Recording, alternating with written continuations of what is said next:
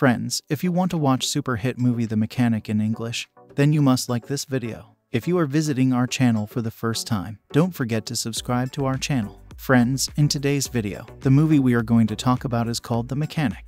We will talk about what this movie is and where you can watch it. All the interesting facts about this movie in today's video I am going to tell you. I am also going to give you all the information on which platform or on which satellite channel you will get to watch this movie. Also, we will talk in detail about the technical department, music department, pre-production, filming, post-production, budget, box office collection of this film.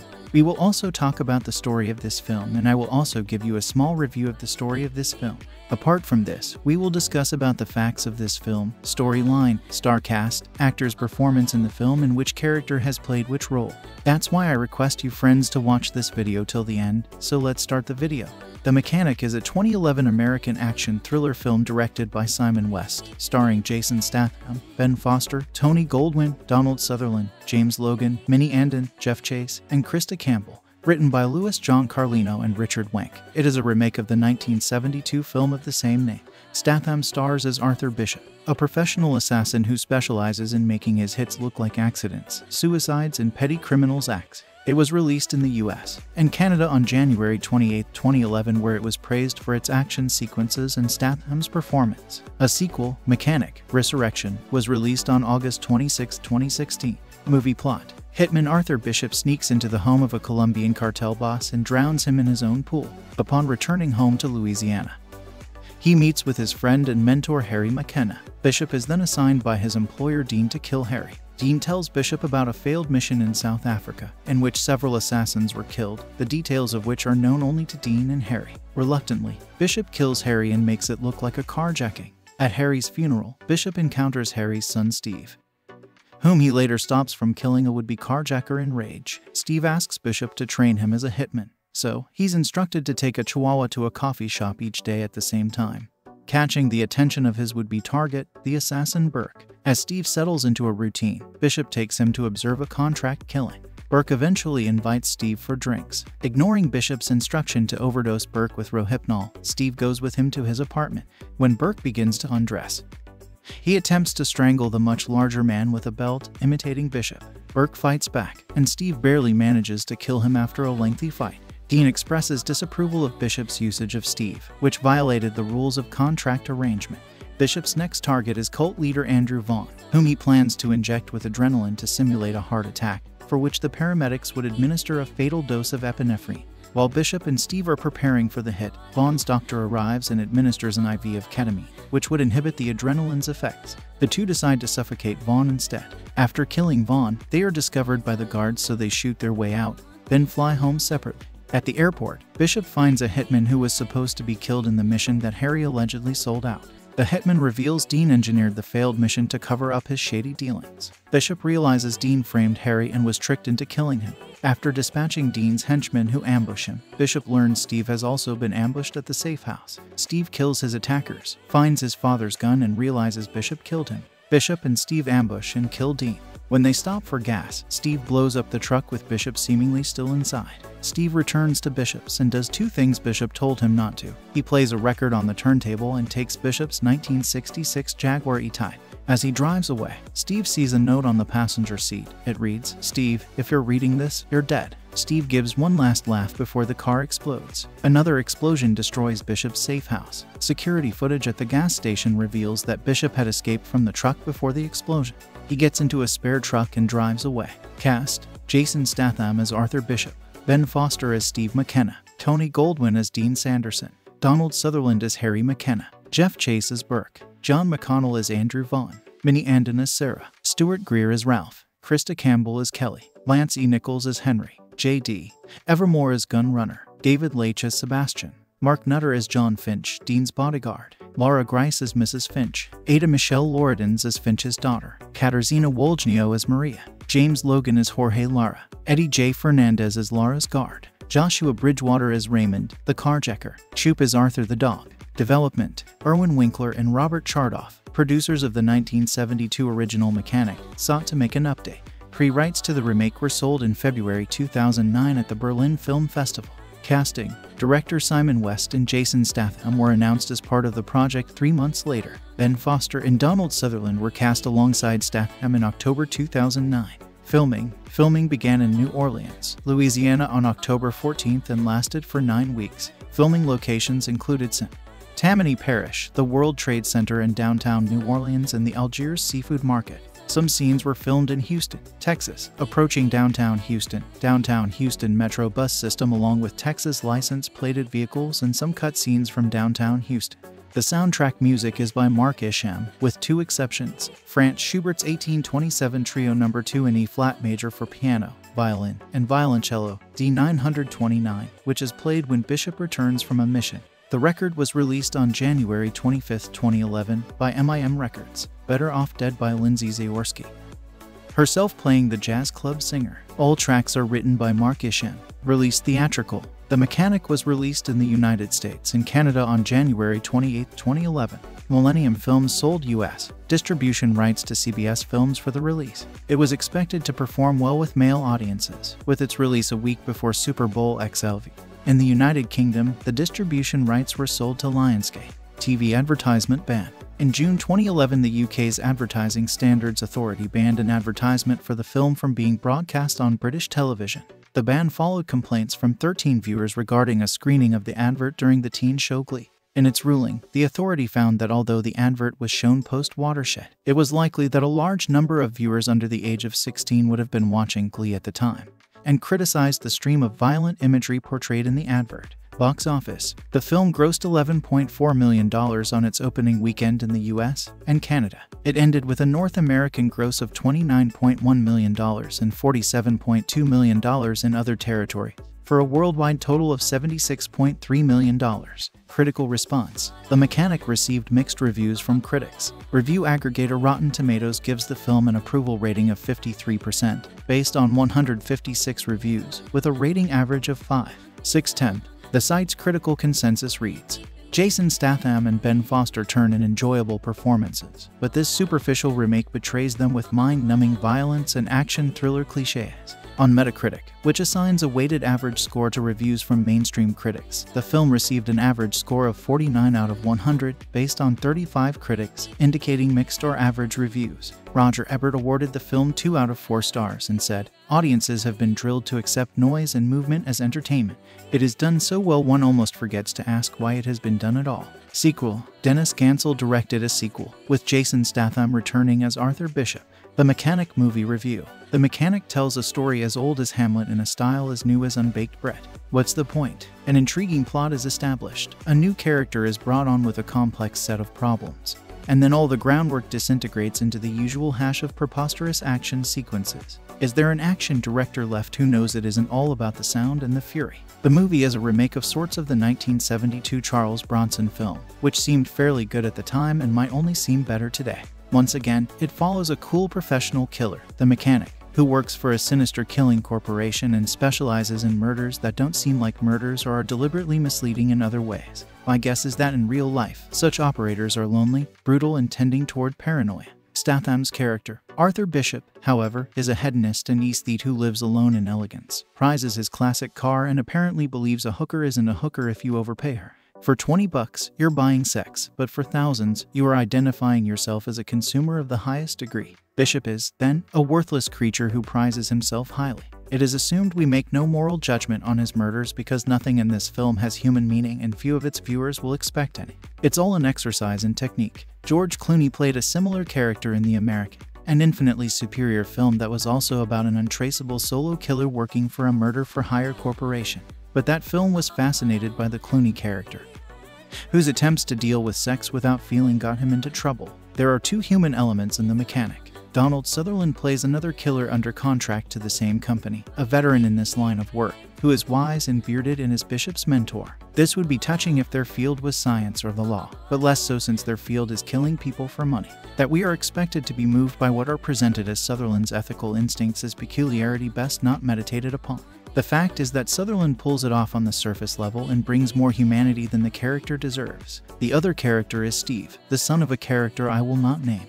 Bishop has killed this man, but the son doesn't know that, and Bishop takes the kid under his arm and teaches him the theory and practice of the trade. Steve has problems with immaturity, substance abuse, and other issues that the suave, shaven Bishop is a stranger to. But Bishop works with him and has faith that the young man will grow up into a killer to make his father proud.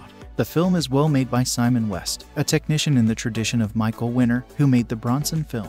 Directors like this must be very good, regardless of whether their films are worth making in the first place. Audiences have been drilled to accept noise and movement as entertainment.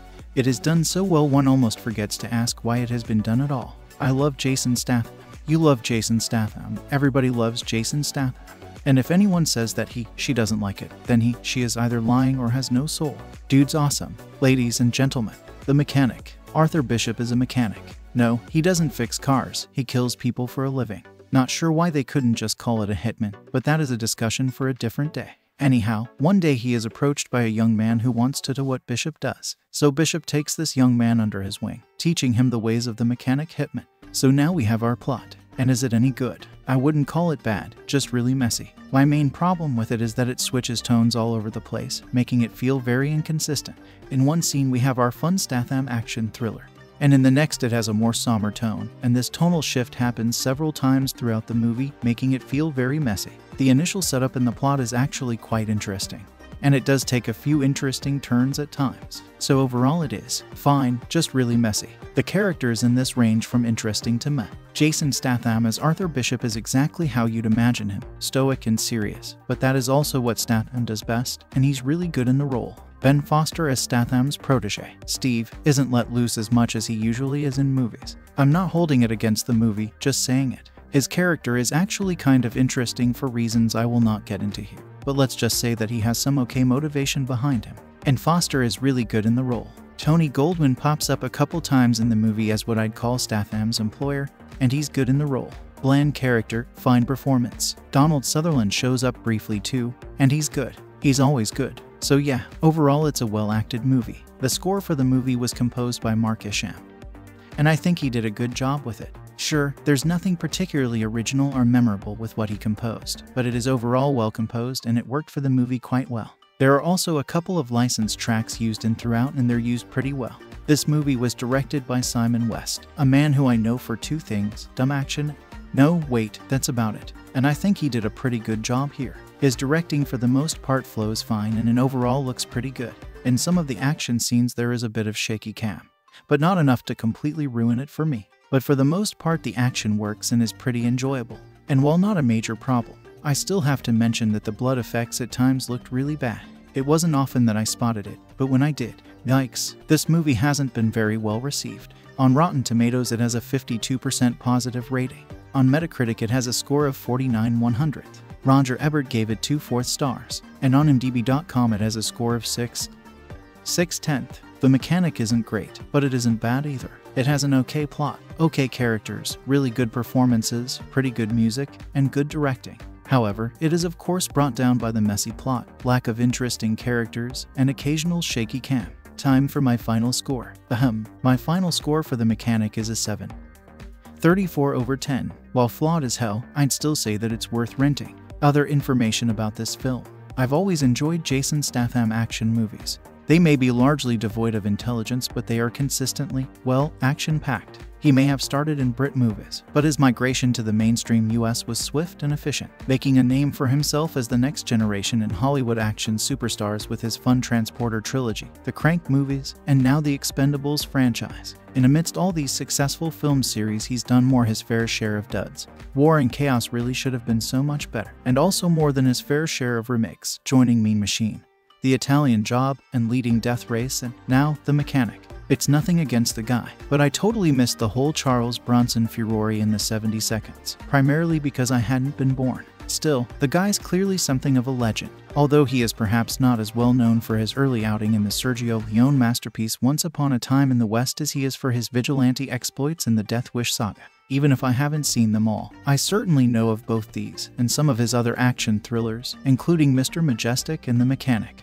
Personally, I have no particular love for these films, certainly not the latter two, and the notion of a modern remake, starring the regularly enjoyable Jason Statham, was far from bad news. Do you remember those Hitman video games? I'm not talking about the entertaining but still disappointing movie adaptation. I'm talking about the original game series, where you played an assassin who was sent on various missions and could choose to kill his target in either violently obvious or stealthily silent ways. You were, of course, rewarded more for doing it in the latter fashion, the highest accolade being whether or not you could effect your kill without leaving any trace of foul play. The mechanic kicks off just like a mission from Hitman. We are introduced to Jason Statham's Bishop, a master assassin and consummate professional, who exacts a kill on a heavily protected Colombian drug lord and both makes it look like an accident, and gets away undetected. He picks and chooses his targets, no innocents, they all have criminal backgrounds, and does his work through his contact and mentor, Harry. But when the agency that they both work for put out a contract on Harry's head,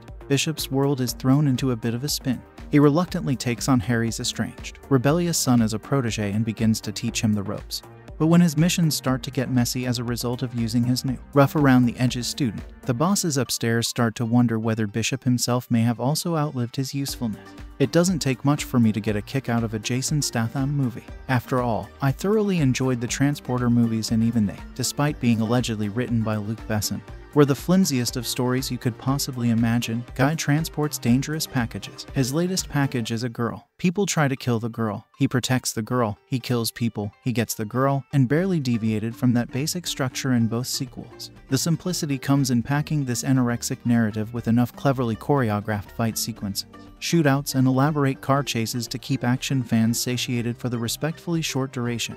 The mechanic starts off promisingly enough. After all, it's the one thing they didn't seem to get right in the movie adaptation of Hitman, showing a technically proficient assassin actually killing people without leaving a trace. And within the first few minutes of the mechanic, we're introduced to a guy who does exactly that.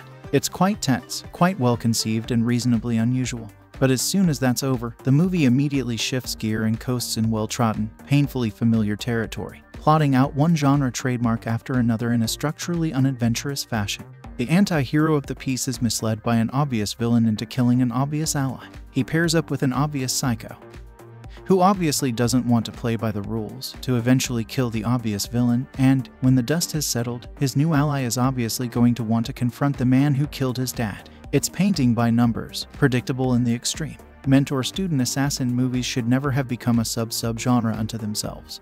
But ever since Luc Besson's masterpiece, Leon, came into existence, imitators have sought to cash in on the theme. Recently I saw Hannah, which was touted as a logical progression from Leon, but which turned out to be a tonally unpredictable but not quite perfected thriller. It's very good, nonetheless, but it's also the exception to the rule, a rule which surely applies to the mechanic. Now, I know that the mechanic follows exactly the same plot as its Bronson-starring predecessor by the same name, but I just think that this standard narrative doesn't work for post-Millennium plus 10 viewers. Worse still, the action follows the mechanic's protege, played by Ben Foster, much more so than it does Jason Statham. A frustrating fact when you consider that all most Statham fans wanted to do was watch the action man kick ass on a regular basis. It's kind of like reading a book written by your favorite author, and finding out that he's the attached name on the story, and that it was actually written by someone else using his characters and basic ideas. Foster, who has made a name for himself playing some fairly grungy, offbeat roles, unafraid of being the weasel-like bad guy, in everything from Hostage to 3:10 to Yuma, from the restrained Punisher adaptation to the disappointing Event Horizon Light Pandora. I've got no problem with the guy. He's quite a good psychotic lead henchman, but seeing him actively take the reins in missions that we wanted to see Jason Statham carry out is just not as satisfying. A little less screen time, or a little better character development between the two may have made a big difference. Statham is generally a very reliable action superstar, and has enough charisma and steely grit to stand tall with the best of them. But there's no reason for him to be taking a backseat here, nor is there any reason for him to be so irritatingly monosyllabic. He's neither old enough to want to retire, nor does he seem like the kind of guy who wants a partner. He has loner written all over his face, and is best seen cornered in a workshop, or the like, by a dozen guys with swords and wrenches. Here the best shootout is carried out by his protege, sitting on a sofa, no less, and the best fight is again between the protege and a big beast of a guy, and both of which we would have preferred to see done by Statham. And then there's the ending. I didn't see that coming. No, sorry, I don't mean that it was a surprise. There wasn't any surprise. I knew exactly what was going to happen. What I mean is that I didn't expect the ending to. And so abruptly. It looked like one of the easiest jobs the mechanic has ever had, and left me feeling thoroughly unsatisfied. Just shoot a few people, crash a car, and shoot a few more people. Job done. As stated, the niche angle that they are going for in the mechanic really is quite ill-advised. It may well look good on paper, the concept of an assassin training up a protege to become like him, but it's been done so many times now, and in so many relatively novel and interesting ways, that the by-the-numbers approach of this film just does not reward modern audiences. It's not even a transporter movie's worth of enjoyment. Still, I'm being critical because I expected more. Well, not much more, but definitely more than this, and I'm sure action fans will find this a cut above your standard DTV movie. It's just that this is not DTV, so we deserve better. And it's certainly not what Statham should be doing right now either. An Expendables sequel, a Crank sequel, hell, even a fourth transporter movie would be a welcome relief in comparison. Thankfully, his upcoming The Killer Elite, opposite Clive Owen, and supported by Robert De Niro, bodes well and remains eagerly anticipated. In the meantime, Statham completists and action aficionados will find it hard to resist checking this out, but should set their expectations low to avoid too much disappointment. A darker take on the material, which didn't pander to the notion that the lead, despite killing people for a living, has to be a good guy at heart, and which explored in greater depth the relationship between mentor and protege, may have actually worked, but arguably Statham's too young for that kind of role, and would have better suited a solo narrative, more tailored for his ass-kicking ability. Unfortunately, instead, all we get is a film with two pretty insipid, shallow leads, neither of whom we are rooting for, neither of whom we even care about. Flawed, occasionally meandering, predictable and far from satisfying, the mechanic is fairly throwaway, watch-once material, the kind of production you would expect from a straight-to-DVD Wesley Snipes, only with a bigger budget and a more professional style. What you need to know. The Mechanic is a remake of a 1972 Charles Bronson potboiler. The Mechanic has one true friend and mentor, whom he is hired to kill because the mentor is accused of financially double-crossing his criminal associates. The Mechanic tries to warn his mentor, then is double-crossed when the other bad guys kill the mentor anyway. Teaming up with the dead mentor's son, the Mechanic teaches him how to kill in a variety of ways. They then set off on a mission to avenge the man's death. Ultimately, they get their revenge on Sutherland's boss, but the younger hitman tries to double-cross and kill the older man. The violence and carnage in The Mechanic eventually blends together as the movie plays it too cool under the direction of hack director Simon West. The leads maintain such mysterious personas that it's hard to ever root for any of them. The Mechanic gets away in improbable fashion and lives to see another day in which he gets in a truck and drives off in search of his next anonymous assignment. There are little if any redeeming qualities to this aloof, overly violent nihilistic movie. Content, utterly nihilistic. Humanist action film shows little if any regard for human life, as it follows a hitman known as the Mechanic on jobs in a quest for revenge in the murder of his mentor. At least 29 obscenities and profanities. Very strong non-stop. Violent mayhem includes a murder by drowning, multiple hand-to-hand fistfights in which much property is destroyed, fighting men's heads are smashed through glass doors and windows, multiple gunfights in which innocent bystanders are at risk, highly destructive car chases including a scene in which a truck smashes through the back of an entire city bus filled with people, with the main lead falling out unscathed, massive explosions that destroy cars and the property of innocent bystanders. Very strong sexual content includes both male leads hire female escorts for sex that is portrayed graphically with explicit nudity, and the men then toss cash on the table as they walk out coldly. Upper female nudity and upper male nudity, alcohol use, smoking, and older lead teaches the younger male his killing techniques, betrayal, deception, and no remorse. More detail. The Mechanic is an utterly nihilistic action film that is a remake of a 1972 Charles Bronson potboiler, with Jason Statham of the Transporter fame stepping into the taciturn late actor's shoes as a hitman who finds endless inventive ways to kill people with ruthless efficiency. The Mechanic has one true friend and mentor, whom he is hired to kill because the mentor is accused of financially double-crossing his criminal associates. The Mechanic tries to warn his mentor of his impending murder, then is double-crossed by the fact that other bad guys kill the mentor anyway. Teaming up with the dead mentor's son, the Mechanic teaches him how to kill in a variety of ways, and the two set off on a mission to avenge the man's death. The resulting carnage and violence eventually blends together as the movie plays it too cool under the direction of hack director Simon West, and the fact that the leads maintain such mysterious personas means it's hard to ever root for any of them. Ultimately, they get their revenge on Sutherland's boss, but the younger hitman tries to double-cross and kill the older, with each one finally attempting to murder each other with massive explosives. The Mechanic gets away in improbable fashion and lives to see another day in which he gets in a truck and drives off in search of his next anonymous assignment. The Mechanic takes a tired genre and, without breaking new ground, creates a festive and entertaining film fueled by non-stop action and a great role by the ever-reliable Ben Foster. Simon West directs this Hitman film based on the original 1972 Charles Bronson actioner of the same name, with Jason Statham filling the role of Bronson while Foster fills the role of Jan Michael Vincent. Brutal violence and unexpected humor keep the proceedings from feeling too rehashed, and an undercurrent of revenge never bogs down the streamlined plot that propels the movie forward. This is an action film that knows to play within the set boundaries of what an audience wants, and does so unblinkingly within the 92-minute runtime. Hit the jump for my full review of The Mechanic. Arthur Bishop is a mechanic, otherwise known as a hitman. He takes a certain pride in his offing of thugs, drug dealers, and other scum of the earth in inventive ways. Otherwise, Arthur lives a simple, quiet existence in his off time, classical music played on vinyl, and a Project Jaguar are his fallbacks. When his mentor and only friend, Harry McKenna, is targeted for the next assignment, Arthur is forced to make decisions that are less than automatic. An unlikely bond begins to form between Arthur and Harry's only son, Steve, and the two set off on a path that will lead them straight to those truly responsible. West hasn't made a hit in a while since he broke onto the scene with his directorial debut Con Air. However, he is back with a film that is unapologetic about its violence yet still light. Penned by Richard Wenk and Louis John Carlino, The Mechanic feels like a muscle car covered in an inch of grime and dirt. You know the film is well funded, yet there is a gritty exterior that keeps things from feeling too generic. Although I can't attest to how similar the two are because I missed the original, one might assume that's where that quality comes from. Statham does what he is known for, dry and unemotional. He plays the role straight as an arrow. Arthur is level-headed and precise, on and off the job. He gets the job done without a trace, and the killing of all of these people never seems to wear on him.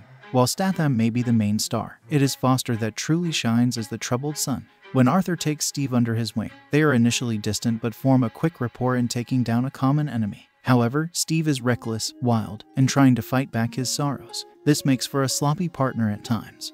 But imperfect characters are often the most interesting, and Steve is no exception. Humor comes from off-the-wall situations at times, even in the middle of brutal action. When Arthur is helping Steve on his first job, the plan is to utilize roofies, and Steve jokes, "You want me to kill him, not rape him, right?" A fight between Steve and his first job lays waste to a well-furnished home and leaves a bloody mess in its wake. Shelves, glass tables, and refrigerators are demolished in often inventive ways as Steve's target relentlessly pursues him. One scene where Steve gets the best of three enemies left the audience in an uproar of laughter. That's the type of fun you can expect.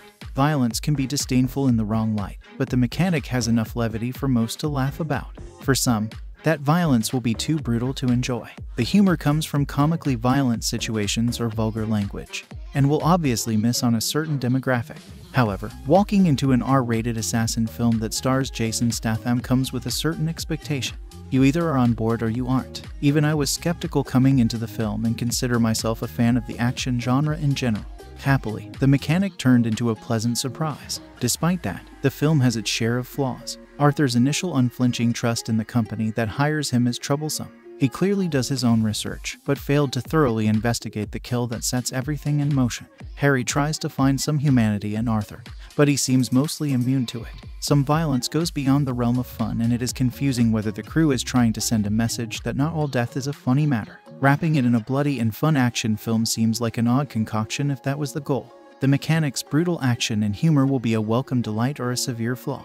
If you fancy a quick, no-holds-barred action romp with plenty of grit and an unconventionally potent turn by Foster, you will be pleased. Simon West shows off his style and turns in an unexpectedly fun ride that may not be original, but does what it wants well even if it is a bit confusing at times. Not all remakes have to be lifeless retreads, and thankfully The Mechanic is definitely alive. Positive elements. There's a small part of Arthur that evidently feels some kind of regret for having to kill Harry. Elsewhere, he rescues a man from being beaten to death. Spiritual elements. One of Arthur's targets is a lecherous con man who calls himself the new Messiah. The man says he is touched by God and has the Spirit's work to do. Steve asks Arthur if he ever gives his victims time to make their peace. Arthur replies, "There is no peace." Sexual content. As Arthur has sex with a female acquaintance, the camera lingers on the act and their fully naked forms. The camera ogles this woman's form at other times, too, when she's dressed in as much as tight jeans and a low-cut top, and as little as panties and an open shirt. Other women wear a variety of form-fitting and low-cut outfits. Arthur strips out of a wetsuit. One of Arthur's victims is posed to look like he accidentally strangled himself during autoerotic asphyxiation. Arthur leaves an online porn movie playing, and the camera zooms in as two naked women caress and lick each other's breasts. A badly beaten Steve is approached in a bar by a girl who says, "I wish someone would hurt me like that." The scene then quickly flashes to the two finishing an apparently rough bout of sex up against a back alley wall. Violent content. From the opening minutes when an innocent is beaten with a rifle stock to the movie closing explosive eruptions, the mechanic tinkers with scene after scene of bone crunches and blood spatters. We see Arthur efficiently strangle a man to death, shoot a guy in the chest, blow out the brains of several others, jam a spy camera cable down somebody's throat and smash someone else through a bus window, timed so that his victim lands perfectly to splatter his brains across an oncoming car's headlight. And those are the neat and orderly kills. Most of Steve's jobs are sloppier. When he tries to mimic Arthur's choking technique on a 6'7" 300-pound giant of a man, for example, the resulting battle smashes windows, furniture, and kitchen appliances. Slashed and battered himself, Steve leaves blood splashed on seemingly every available surface as he stabs and brutally hacks at the man with any number of sharp objects. Other violent encounters include a man being kicked in the face until bones splinter and gouges gush. A fellow is burst like a balloon by a garbage truck forklift. The camera examines a picture of a dismembered corpse. A bleeding man crawls out of a car wreck only to be viciously pureed by automatic gunfire. A man splats on the ground like a bag of bloody meat after a 20-story fall. A young girl has her hand shoved down toward a grinding garbage disposal, etc. Crude or profane language. Around 20 F words and a dozen S words. God's name is combined with DN and Jesus with the F word. Drug and alcohol content. We see Arthur and Steve drinking beer and hard liquor on several occasions, Steve to the point of inebriation. Steve and a potential victim consume large quantities of liquor and wine. People in a bar drink, of course, and Arthur leaves a bottle of scotch in the lap of a passed-out friend. Steve is a chain smoker. He also tokes marijuana on at least one occasion. A guy has a doctor hook him up to an IV drip that he then injects with a narcotic. Arthur prepares a dose of a drug for a kill. Other negative elements. Steve both glorifies and rationalizes killing with, "I've always had this anger, and now I've got a place to put it. I think I would miss it if I had to stop now." Conclusion. This is really all the mechanic is. A bestubbled Jason Statham surrounded by battered, bullet-riddled, and blown-up foes. Which is to say, pretty typical Statham fare. In fact, if you were to grab clips from the actor's last, 20 movies, and watch them in random order, it would be tough to tell what painfully broken bone and what bullet to the forehead was from which film. This one's actually a remake of an old 70s Charles Bronson movie. The basic premise, a suddenly remorseful hitman mentors the son of a guy he killed, has stayed the same. It's just the various killings that have been reimagined and given a fresh coat of gratuitous violence. The mechanic does have a message to offer, and it too fits the Statham standard. If you're a heartless murderer, don't go getting all mushy and sentimental just cause you shot your old friend in the chest. It might lead to problems. See, both a plot and a point. Add to that writhingly explicit sex scenes, a murky canal full of alcohol and drugs, several odd story holes, and an ending you can see coming from about a half hour in. It's an instant action flick. That to be watchable would require far more repairs than even the most skilled mechanic could ever make. The Mechanic is a 2011 American action thriller film directed by Simon West, starring Jason Statham, Ben Foster, Tony Goldwyn, Donald Sutherland, James Logan, Minnie Andon, Jeff Chase, and Krista Campbell. Written by Louis John Carlino and Richard Wenk. It is a remake of the 1972 film of the same name. Statham stars as Arthur Bishop, a professional assassin who specializes in making his hits look like accidents, suicides, and petty criminals' acts. It was released in the US and Canada on January 28, 2011, where it was praised for its action sequences and Statham's performance. A sequel, Mechanic: Resurrection, was released on August 26, 2016. Movie plot. Hitman Arthur Bishop sneaks into the home of a Colombian cartel boss and drowns him in his own pool. Upon returning home to Louisiana, he meets with his friend and mentor Harry McKenna. Bishop is then assigned by his employer Dean to kill Harry. Dean tells Bishop about a failed mission in South Africa, in which several assassins were killed, the details of which are known only to Dean and Harry. Reluctantly, Bishop kills Harry and makes it look like a carjacking. At Harry's funeral, Bishop encounters Harry's son Steve, whom he later stops from killing a would-be carjacker in rage. Steve asks Bishop to train him as a hitman, so he's instructed to take a chihuahua to a coffee shop each day at the same time, catching the attention of his would-be target, the assassin Burke. As Steve settles into a routine, Bishop takes him to observe a contract killing. Burke eventually invites Steve for drinks. Ignoring Bishop's instruction to overdose Burke with Rohypnol, Steve goes with him to his apartment. When Burke begins to undress, he attempts to strangle the much larger man with a belt, imitating Bishop. Burke fights back, and Steve barely manages to kill him after a lengthy fight. Dean expresses disapproval of Bishop's usage of Steve, which violated the rules of contract arrangement. Bishop's next target is cult leader Andrew Vaughn, whom he plans to inject with adrenaline to simulate a heart attack, for which the paramedics would administer a fatal dose of epinephrine. While Bishop and Steve are preparing for the hit, Vaughn's doctor arrives and administers an IV of ketamine, which would inhibit the adrenaline's effects. The two decide to suffocate Vaughn instead. After killing Vaughn, they are discovered by the guards, so they shoot their way out, then fly home separately. At the airport, Bishop finds a hitman who was supposed to be killed in the mission that Harry allegedly sold out. The hitman reveals Dean engineered the failed mission to cover up his shady dealings. Bishop realizes Dean framed Harry and was tricked into killing him. After dispatching Dean's henchmen who ambush him, Bishop learns Steve has also been ambushed at the safe house. Steve kills his attackers, finds his father's gun, and realizes Bishop killed him. Bishop and Steve ambush and kill Dean. When they stop for gas, Steve blows up the truck with Bishop seemingly still inside. Steve returns to Bishop's and does two things Bishop told him not to. He plays a record on the turntable and takes Bishop's 1966 Jaguar E-Type. As he drives away, Steve sees a note on the passenger seat. It reads, "Steve, if you're reading this, you're dead." Steve gives one last laugh before the car explodes. Another explosion destroys Bishop's safe house. Security footage at the gas station reveals that Bishop had escaped from the truck before the explosion. He gets into a spare truck and drives away. Cast: Jason Statham as Arthur Bishop, Ben Foster as Steve McKenna, Tony Goldwyn as Dean Sanderson, Donald Sutherland as Harry McKenna, Jeff Chase as Burke, John McConnell as Andrew Vaughn, Minnie Andon as Sarah, Stuart Greer as Ralph, Krista Campbell as Kelly, Lance E. Nichols as Henry, J.D. Evermore as Gun Runner, David Leitch as Sebastian, Mark Nutter as John Finch, Dean's bodyguard, Laura Grice as Mrs. Finch, Ada Michelle Loridans as Finch's daughter, Katarzyna Wolżnio as Maria, James Logan as Jorge Lara, Eddie J. Fernandez as Lara's guard, Joshua Bridgewater as Raymond, the carjacker, Shoop as Arthur the dog. Development: Irwin Winkler and Robert Chartoff, producers of the 1972 original Mechanic, sought to make an update. Pre-rights to the remake were sold in February 2009 at the Berlin Film Festival. Casting: Director Simon West and Jason Statham were announced as part of the project 3 months later. Ben Foster and Donald Sutherland were cast alongside Statham in October 2009. Filming began in New Orleans, Louisiana on October 14th and lasted for 9 weeks. Filming locations included Tammany Parish, the World Trade Center in downtown New Orleans, and the Algiers Seafood Market. Some scenes were filmed in Houston, Texas, approaching downtown Houston Metro bus system along with Texas license-plated vehicles, and some cut scenes from downtown Houston. The soundtrack music is by Mark Isham, with 2 exceptions: Franz Schubert's 1827 Trio No. 2 in E-flat major for piano, violin, and violoncello, D929, which is played when Bishop returns from a mission. The record was released on January 25, 2011, by MIM Records. Better Off Dead by Lindsay Zaorski. Herself playing the jazz club singer. All tracks are written by Mark Isham. Released theatrical. The Mechanic was released in the United States and Canada on January 28, 2011.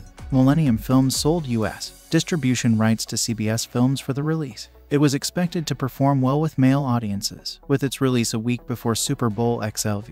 In the United Kingdom, the distribution rights were sold to Lionsgate. TV advertisement ban. In June 2011, the UK's Advertising Standards Authority banned an advertisement for the film from being broadcast on British television. The ban followed complaints from 13 viewers regarding a screening of the advert during the teen show Glee.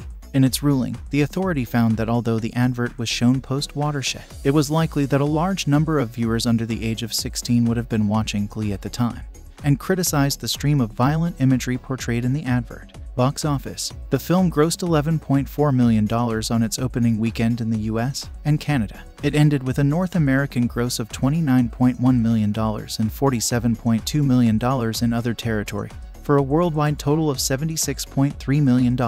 Critical response. The Mechanic received mixed reviews from critics. Review aggregator Rotten Tomatoes gives the film an approval rating of 53%, based on 156 reviews, with a rating average of 5.6. The site's critical consensus reads, Jason Statham and Ben Foster turn in enjoyable performances, but this superficial remake betrays them with mind-numbing violence and action thriller cliches. On Metacritic, which assigns a weighted average score to reviews from mainstream critics, the film received an average score of 49 out of 100, based on 35 critics, indicating mixed or average reviews. Roger Ebert awarded the film 2 out of 4 stars and said, "Audiences have been drilled to accept noise and movement as entertainment.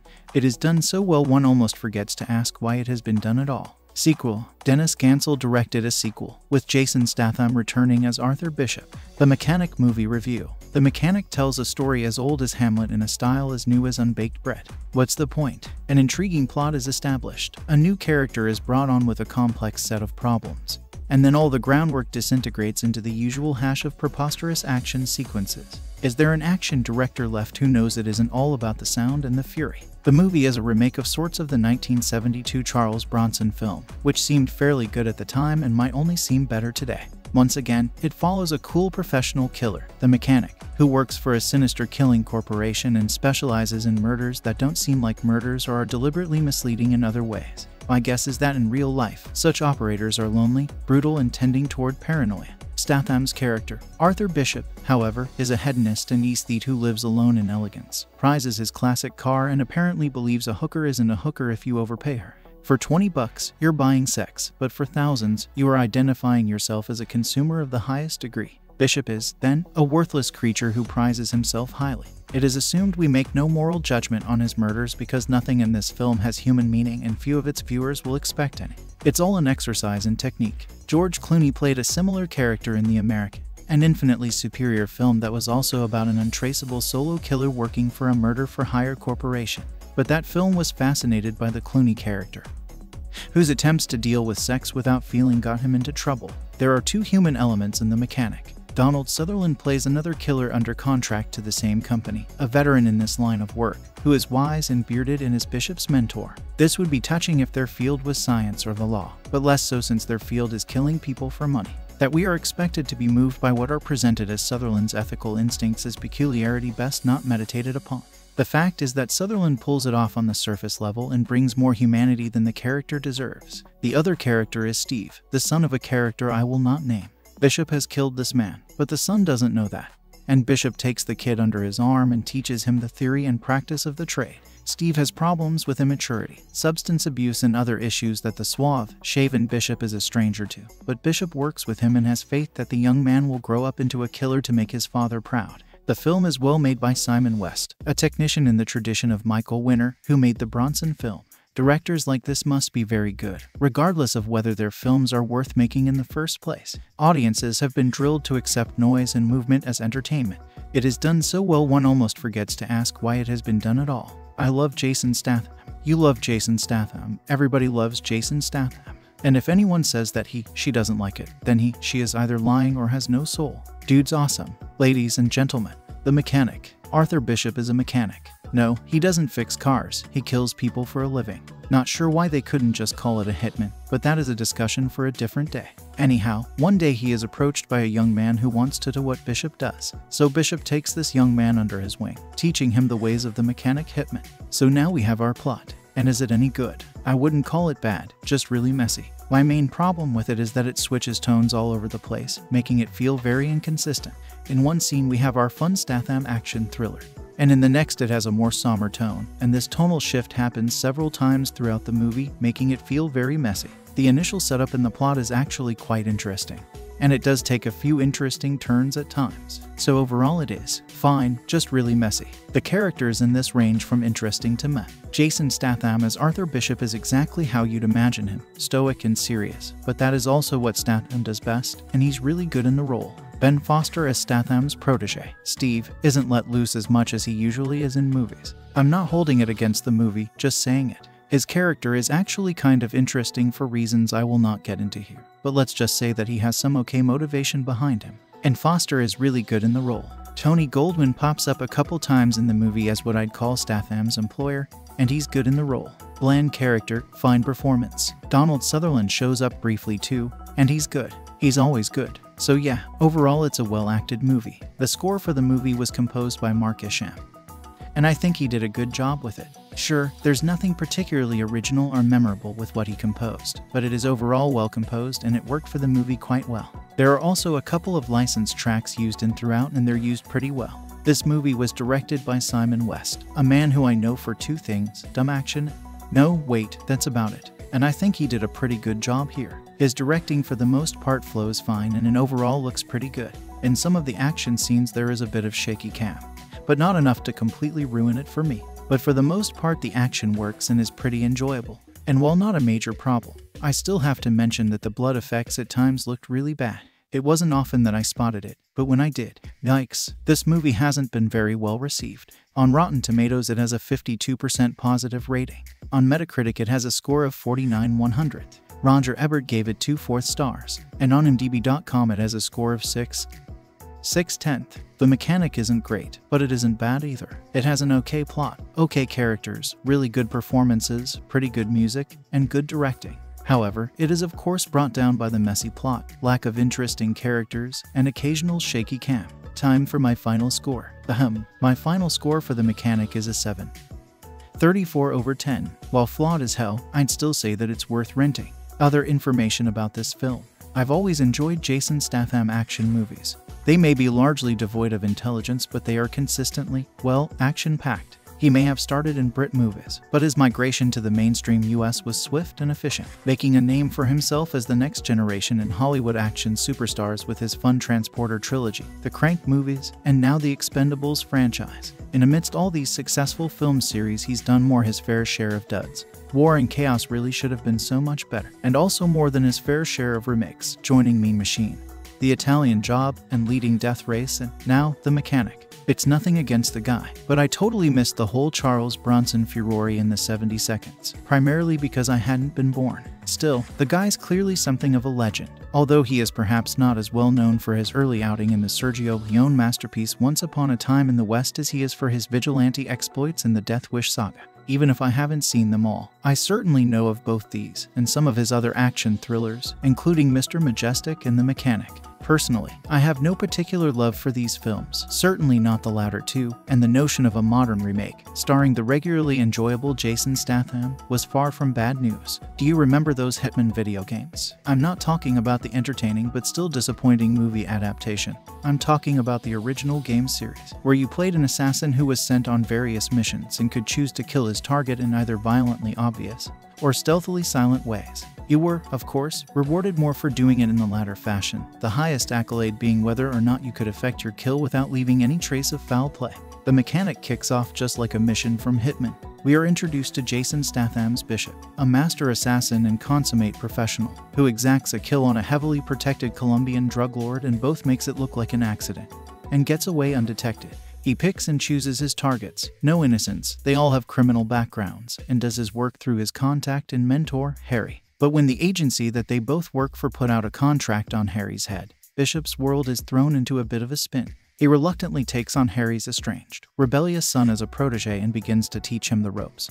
But when his missions start to get messy as a result of using his new, rough-around-the-edges student, the bosses upstairs start to wonder whether Bishop himself may have also outlived his usefulness. It doesn't take much for me to get a kick out of a Jason Statham movie. After all, I thoroughly enjoyed the Transporter movies, and even they, despite being allegedly written by Luc Besson, were the flimsiest of stories you could possibly imagine. Guy transports dangerous packages. His latest package is a girl. People try to kill the girl. He protects the girl. He kills people. He gets the girl, and barely deviated from that basic structure in both sequels. The simplicity comes in packing this anorexic narrative with enough cleverly choreographed fight sequences, shootouts, and elaborate car chases to keep action fans satiated for the respectfully short duration.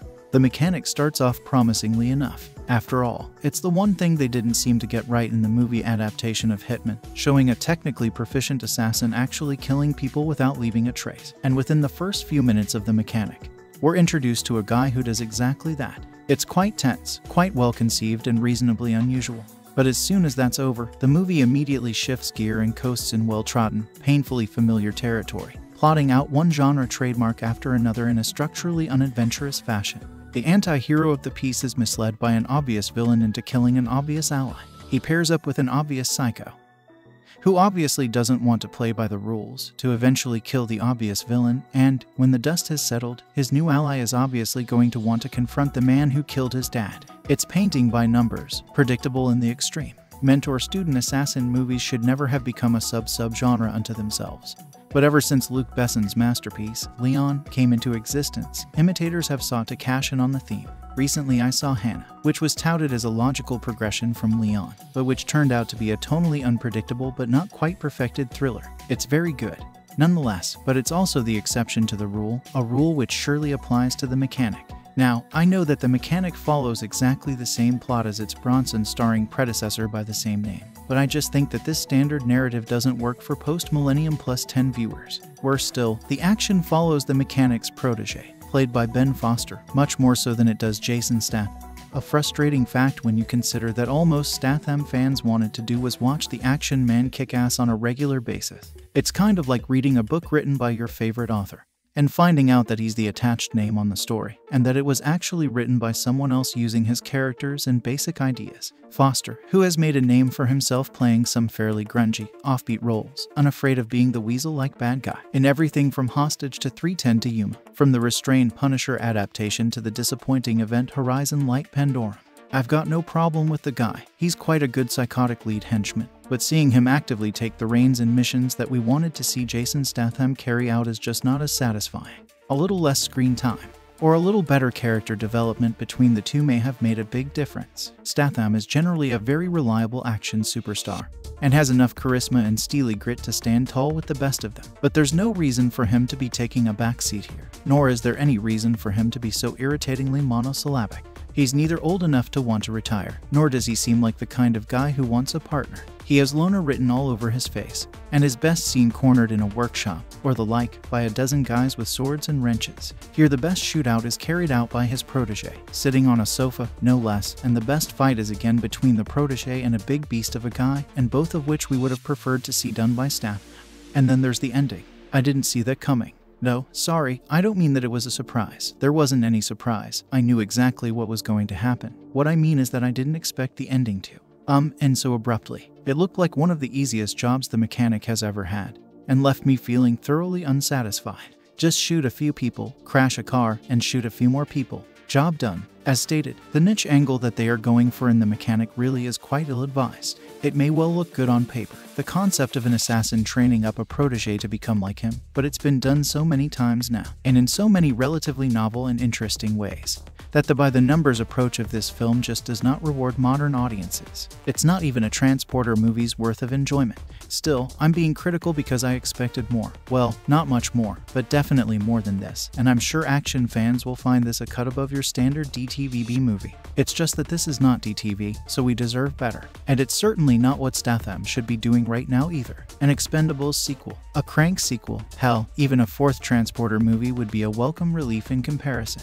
Thankfully, his upcoming The Killer Elite, opposite Clive Owen, and supported by Robert De Niro, bodes well and remains eagerly anticipated. In the meantime, Statham completists and action aficionados will find it hard to resist checking this out, but should set their expectations low to avoid too much disappointment. A darker take on the material, which didn't pander to the notion that the lead, despite killing people for a living, has to be a good guy at heart, and which explored in greater depth the relationship between mentor and protege, may have actually worked, but arguably Statham's too young for that kind of role, and would have better suited a solo narrative, more tailored for his ass-kicking ability. Unfortunately, instead, all we get is a film with two pretty insipid, shallow leads, neither of whom we are rooting for, neither of whom we even care about. Flawed, occasionally meandering, predictable and far from satisfying, The Mechanic is fairly throwaway, watch-once material, the kind of production you would expect from a straight-to-DVD Wesley Snipes, only with a bigger budget and a more professional style. What you need to know. The Mechanic is a remake of a 1972 Charles Bronson potboiler. The Mechanic has one true friend and mentor, whom he is hired to kill because the mentor is accused of financially double-crossing his criminal associates. The Mechanic tries to warn his mentor, then is double-crossed when the other bad guys kill the mentor anyway.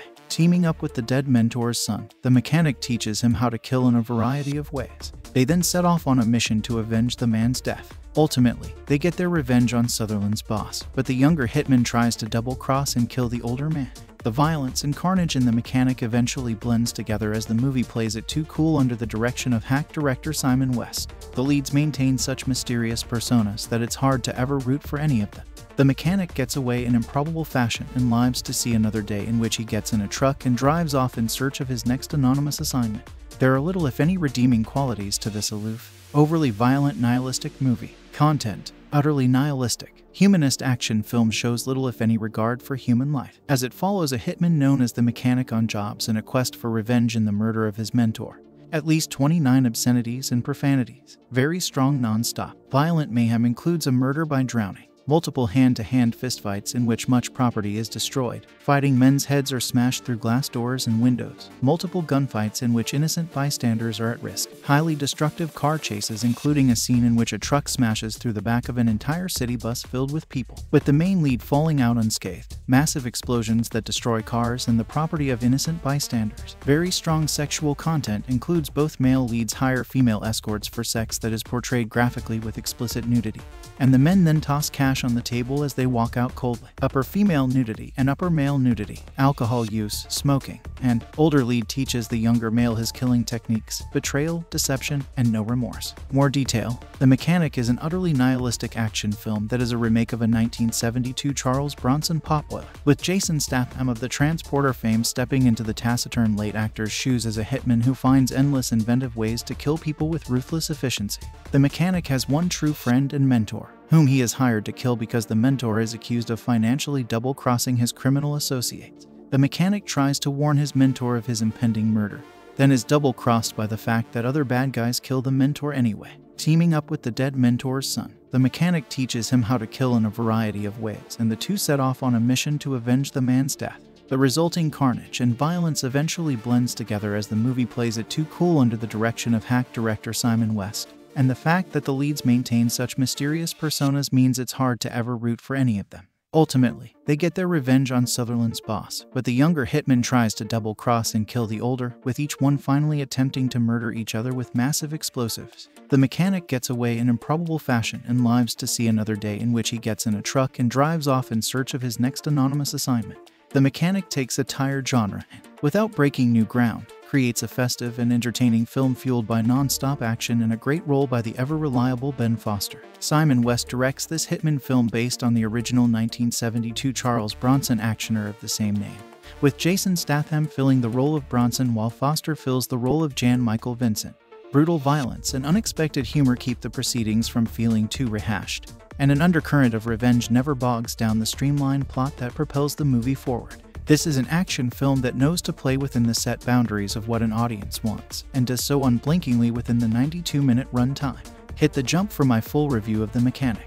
Arthur Bishop is a mechanic, otherwise known as a hitman. He takes a certain pride in his offing of thugs, drug dealers, and other scum of the earth in inventive ways. Otherwise, Arthur lives a simple, quiet existence in his off time, classical music played on vinyl, and a Project Jaguar are his fallbacks. When his mentor and only friend, Harry McKenna, is targeted for the next assignment, Arthur is forced to make decisions that are less than automatic. An unlikely bond begins to form between Arthur and Harry's only son, Steve, and the two set off on a path that will lead them straight to those truly responsible. West hasn't made a hit in a while since he broke onto the scene with his directorial debut Con Air. However, he is back with a film that is unapologetic about its violence yet still light. Penned by Richard Wenk and Louis John Carlino, The Mechanic feels like a muscle car covered in an inch of grime and dirt. You know the film is well funded, yet there is a gritty exterior that keeps things from feeling too generic.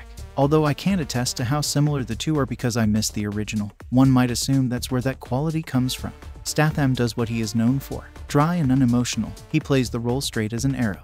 Arthur is level-headed and precise, on and off the job. He gets the job done without a trace, and the killing of all of these people never seems to wear on him. While Statham may be the main star, it is Foster that truly shines as the troubled son. When Arthur takes Steve under his wing, they are initially distant but form a quick rapport in taking down a common enemy. However, Steve is reckless, wild, and trying to fight back his sorrows. This makes for a sloppy partner at times.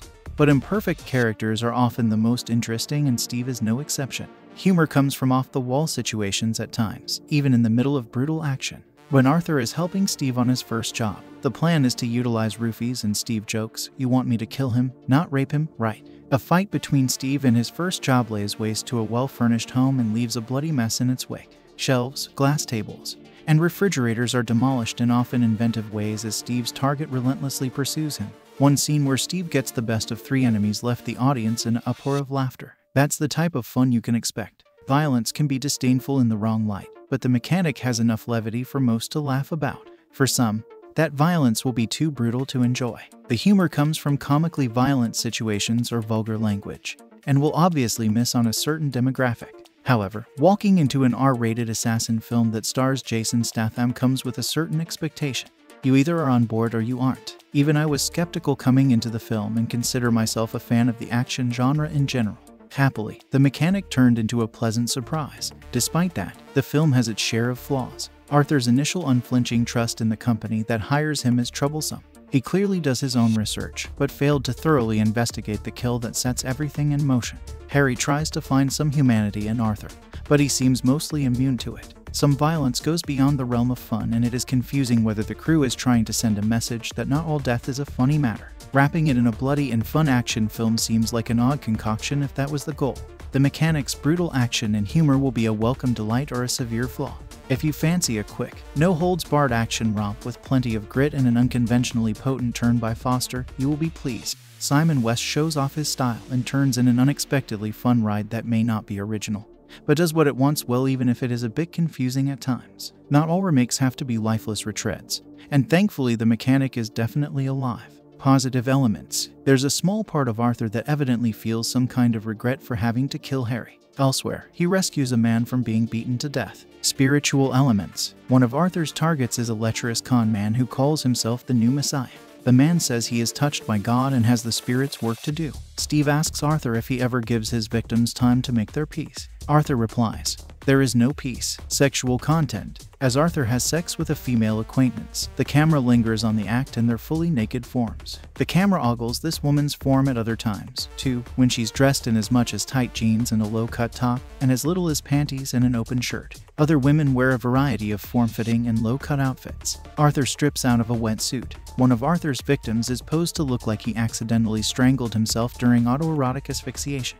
Arthur leaves an online porn movie playing, and the camera zooms in as two naked women caress and lick each other's breasts. A badly beaten Steve is approached in a bar by a girl who says, "I wish someone would hurt me like that." The scene then quickly flashes to the two finishing an apparently rough bout of sex up against a back alley wall. Violent content. From the opening minutes when an innocent is beaten with a rifle stock to the movie closing explosive eruptions, the mechanic tinkers with scene after scene of bone crunches and blood spatters. We see Arthur efficiently strangle a man to death, shoot a guy in the chest, blow out the brains of several others, jam a spy camera cable down somebody's throat and smash someone else through a bus window, timed so that his victim lands perfectly to splatter his brains across an oncoming car's headlight. And those are the neat and orderly kills. Most of Steve's jobs are sloppier. When he tries to mimic Arthur's choking technique on a 6'7" 300-pound giant of a man, for example, the resulting battle smashes windows, furniture, and kitchen appliances. Slashed and battered himself, Steve leaves blood splashed on seemingly every available surface as he stabs and brutally hacks at the man with any number of sharp objects. Other violent encounters include a man being kicked in the face until bones splinter and gouges gush. A fellow is burst like a balloon by a garbage truck forklift. The camera examines a picture of a dismembered corpse. A bleeding man crawls out of a car wreck only to be viciously pureed by automatic gunfire.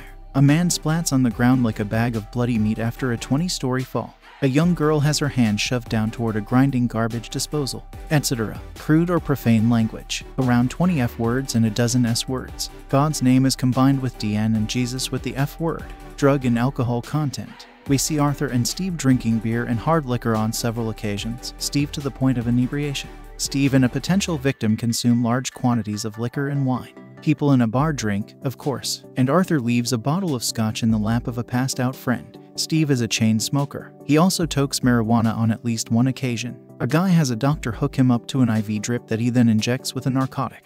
Arthur prepares a dose of a drug for a kill. Other negative elements. Steve both glorifies and rationalizes killing with, "I've always had this anger, and now I've got a place to put it. I think I would miss it if I had to stop now." Conclusion. This is really all the mechanic is, a bestubbled Jason Statham surrounded by battered, bullet-riddled and blown-up foes. Which is to say, pretty typical Statham fare. In fact, if you were to grab clips from the actor's last, 20 movies, and watch them in random order, it would be tough to tell what painfully broken bone and what bullet to the forehead was from which film. This one's actually a remake of an old 70s Charles Bronson movie. The basic premise, a suddenly remorseful hitman mentors the son of a guy he killed, has stayed the same. It's just the various killings that have been reimagined and given a fresh coat of gratuitous violence. The mechanic does have a message to offer, and it too fits the Statham standard. If you're a heartless murderer, don't go getting all mushy and sentimental just cause you shot your old friend in the chest. It might lead to problems. See, both a plot and a point. Add to that writhingly explicit sex scenes, a murky canal full of alcohol and drugs, several odd story holes, and an ending you can see coming from about a half hour in. It's an instant action flick. That to be watchable would require far more repairs than even the most skilled mechanic could ever make. The Mechanic is a 2011 American action thriller film directed by Simon West, starring Jason Statham, Ben Foster, Tony Goldwyn, Donald Sutherland, James Logan, Minnie Andon, Jeff Chase, and Krista Campbell. Written by Louis John Carlino and Richard Wenk. It is a remake of the 1972 film of the same name. Statham stars as Arthur Bishop, a professional assassin who specializes in making his hits look like accidents, suicides, and petty criminals' acts. It was released in the US and Canada on January 28, 2011, where it was praised for its action sequences and Statham's performance. A sequel, Mechanic: Resurrection, was released on August 26, 2016. Movie plot: hitman Arthur Bishop sneaks into the home of a Colombian cartel boss and drowns him in his own pool. Upon returning home to Louisiana, he meets with his friend and mentor Harry McKenna. Bishop is then assigned by his employer Dean to kill Harry. Dean tells Bishop about a failed mission in South Africa, in which several assassins were killed, the details of which are known only to Dean and Harry. Reluctantly, Bishop kills Harry and makes it look like a carjacking. At Harry's funeral, Bishop encounters Harry's son Steve, whom he later stops from killing a would-be carjacker in rage. Steve asks Bishop to train him as a hitman, so he's instructed to take a chihuahua to a coffee shop each day at the same time, catching the attention of his would-be target, the assassin Burke. As Steve settles into a routine, Bishop takes him to observe a contract killing. Burke eventually invites Steve for drinks. Ignoring Bishop's instruction to overdose Burke with Rohypnol, Steve goes with him to his apartment. When Burke begins to undress, he attempts to strangle the much larger man with a belt, imitating Bishop. Burke fights back, and Steve barely manages to kill him after a lengthy fight. Dean expresses disapproval of Bishop's usage of Steve, which violated the rules of contract arrangement. Bishop's next target is cult leader Andrew Vaughn, whom he plans to inject with adrenaline to simulate a heart attack, for which the paramedics would administer a fatal dose of epinephrine. While Bishop and Steve are preparing for the hit, Vaughn's doctor arrives and administers an IV of ketamine, which would inhibit the adrenaline's effects. The two decide to suffocate Vaughn instead. After killing Vaughn, they are discovered by the guards, so they shoot their way out, then fly home separately. At the airport, Bishop finds a hitman who was supposed to be killed in the mission that Harry allegedly sold out. The hitman reveals Dean engineered the failed mission to cover up his shady dealings. Bishop realizes Dean framed Harry and was tricked into killing him. After dispatching Dean's henchmen who ambush him, Bishop learns Steve has also been ambushed at the safe house. Steve kills his attackers, finds his father's gun, and realizes Bishop killed him. Bishop and Steve ambush and kill Dean. When they stop for gas, Steve blows up the truck with Bishop seemingly still inside. Steve returns to Bishop's and does two things Bishop told him not to. He plays a record on the turntable and takes Bishop's 1966 Jaguar E-Type. As he drives away, Steve sees a note on the passenger seat. It reads, "Steve, if you're reading this, you're dead." Steve gives one last laugh before the car explodes. Another explosion destroys Bishop's safe house. Security footage at the gas station reveals that Bishop had escaped from the truck before the explosion. He gets into a spare truck and drives away. Cast: Jason Statham as Arthur Bishop, Ben Foster as Steve McKenna, Tony Goldwyn as Dean Sanderson, Donald Sutherland as Harry McKenna, Jeff Chase as Burke, John McConnell as Andrew Vaughn, Minnie Andon as Sarah, Stuart Greer as Ralph, Krista Campbell as Kelly, Lance E. Nichols as Henry, J.D. Evermore as Gun Runner, David Leitch as Sebastian, Mark Nutter as John Finch, Dean's bodyguard, Laura Grice as Mrs. Finch, Ada Michelle Loredans as Finch's daughter, Katarzyna Wolżnio as Maria, James Logan as Jorge Lara, Eddie J. Fernandez as Lara's guard, Joshua Bridgewater as Raymond, the carjacker, Shoop as Arthur the dog. Development: Irwin Winkler and Robert Chartoff, producers of the 1972 original Mechanic, sought to make an update. Pre-rights to the remake were sold in February 2009 at the Berlin Film Festival. Casting: Director Simon West and Jason Statham were announced as part of the project 3 months later. Ben Foster and Donald Sutherland were cast alongside Statham in October 2009.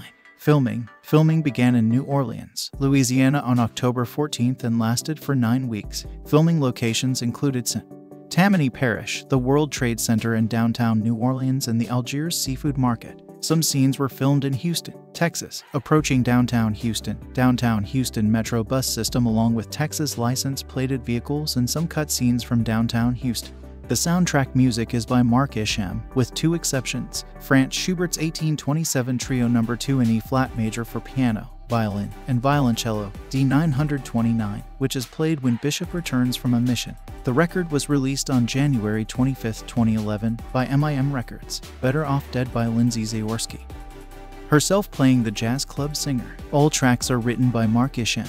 Released theatrical. The Mechanic was released in the United States and Canada on January 28, 2011. Millennium Films sold U.S. distribution rights to CBS Films for the release. It was expected to perform well with male audiences, with its release a week before Super Bowl XLV.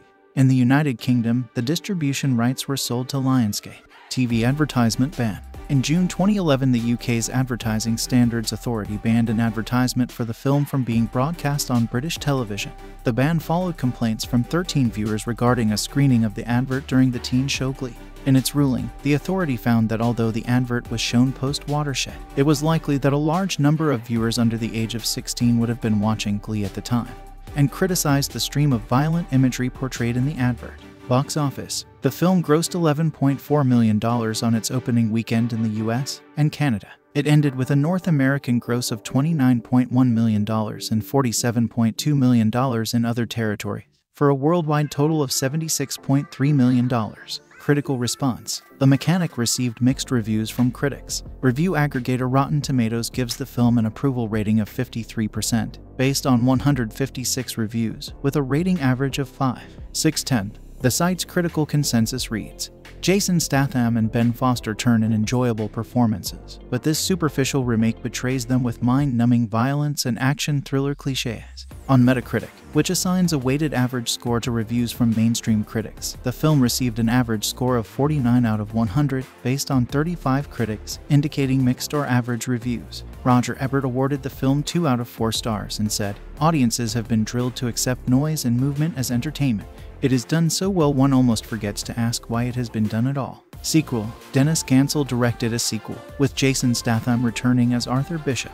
The Mechanic movie review. The Mechanic tells a story as old as Hamlet in a style as new as unbaked bread. What's the point? An intriguing plot is established. A new character is brought on with a complex set of problems. And then all the groundwork disintegrates into the usual hash of preposterous action sequences. Is there an action director left who knows it isn't all about the sound and the fury? The movie is a remake of sorts of the 1972 Charles Bronson film, which seemed fairly good at the time and might only seem better today. Once again, it follows a cool professional killer, the Mechanic, who works for a sinister killing corporation and specializes in murders that don't seem like murders or are deliberately misleading in other ways. My guess is that in real life, such operators are lonely, brutal, and tending toward paranoia. Statham's character, Arthur Bishop, however, is a hedonist and aesthete who lives alone in elegance, prizes his classic car, and apparently believes a hooker isn't a hooker if you overpay her. For $20, you're buying sex, but for thousands, you are identifying yourself as a consumer of the highest degree. Bishop is, then, a worthless creature who prizes himself highly. It is assumed we make no moral judgment on his murders because nothing in this film has human meaning and few of its viewers will expect any. It's all an exercise in technique. George Clooney played a similar character in The American, an infinitely superior film that was also about an untraceable solo killer working for a murder-for-hire corporation. But that film was fascinated by the Clooney character, whose attempts to deal with sex without feeling got him into trouble. There are 2 human elements in The Mechanic. Donald Sutherland plays another killer under contract to the same company, a veteran in this line of work, who is wise and bearded and is Bishop's mentor. This would be touching if their field was science or the law, but less so since their field is killing people for money. That we are expected to be moved by what are presented as Sutherland's ethical instincts is peculiarity best not meditated upon. The fact is that Sutherland pulls it off on the surface level and brings more humanity than the character deserves. The other character is Steve, the son of a character I will not name.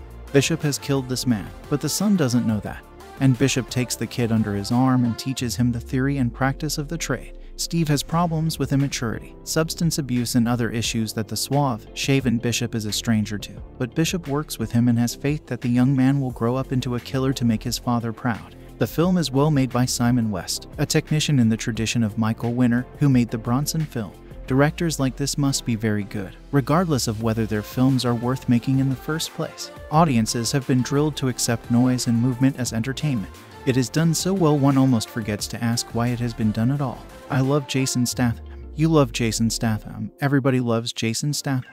And if anyone says that she doesn't like it, then she is either lying or has no soul. Dude's awesome.